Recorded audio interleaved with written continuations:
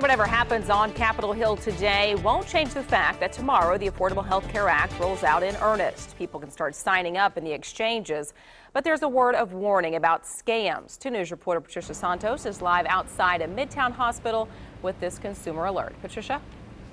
Well, this is very important to note because the government will not be sending emails or sending anything on the mail or sending people knocking door to door to sell you this new insurance under the Affordable Care Act. Those health insurance exchanges we've heard so much about will start up and be online Tuesday. And unfortunately, so will the crooks who are always fishing to get your credit card or bank account numbers.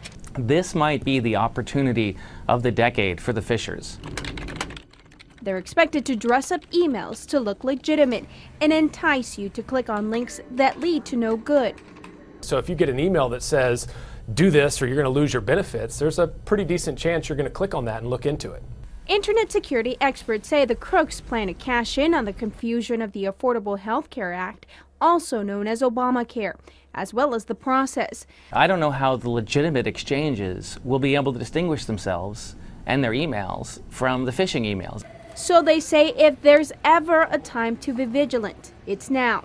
We need to be suspicious of it. If it's unsolicited, comes from someone you don't know, that should be an automatic flag. If it's poorly written, is another flag. Another thing that will help people, no matter how annoying it might be, is every time you go to one of these websites, go up to that address bar and type it in manually and re-log in that way. Don't use any link sent out by anybody. They also say don't be in a hurry. People who are eligible to buy health insurance through the exchanges have until next April to sign up. And remember, the insurance marketplaces are only for people who don't already have health insurance. Most people don't have to do anything. Live in Midtown, Patricia Santos, 2 News works for you. And we've made it easy for you to find more information. Just click over to KJRH.com. There's a story about healthcare fraud with numbers to call and local information for the Tulsa Association of Health Underwriters. They are certified to help navigate the health exchanges, and it is free.